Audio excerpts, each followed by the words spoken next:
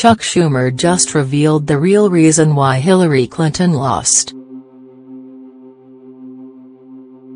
Chuck Schumer just revealed the real reason why Hillary Clinton lost the election, and as it seems it wasn't due to Russia nor James Comey. He stated that the party needs to start looking deeper for the reason and stop blaming others for their loss last November. When you lose to somebody who has 40% popularity, you don't blame other things, Comey, Russia, you blame yourself, Schumer stated in an interview with The Washington Post Sunday. So what did we do wrong? People didn't know what we stood for, just that we were against Trump. And still, believe that.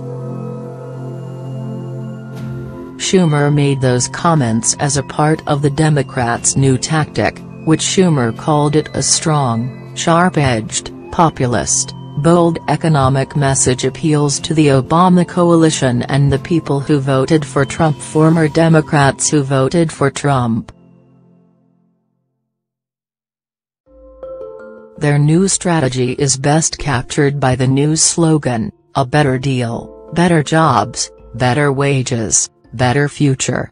It's not the words, but the fact that they stole them from Papa John's.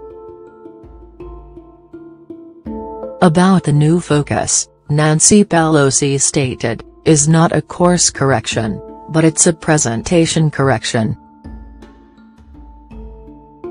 They are still oblivious of why they lost. It is not just about the fact that they demonstrated their ideas badly, but that the ideas itself were bad. But finally, they understood that Donald Trump didn't win because of the Russians or James Comey, but because they made huge mistakes. Please share this post on Facebook with your thoughts. What is your opinion on this? Scroll down to comment below.